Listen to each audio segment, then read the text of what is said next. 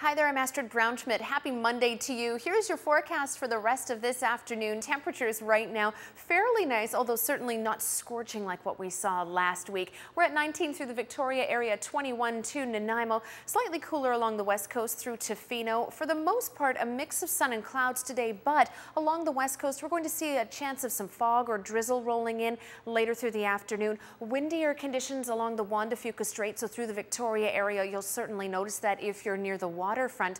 Temperatures up to 22 in the capital region, 24 in Nanaimo through to Comox. These temperatures are more normal for this time of year. Again, mix of sun and clouds for most areas except the west coast. For the Victoria area, we'll reach 22 degrees by about 3 o'clock. Our UV index still 7 or high today, so be aware of that if you're outdoors. And again, you'll notice those winds at the waterfront. I'll have your full forecast coming up on CTV News at 5.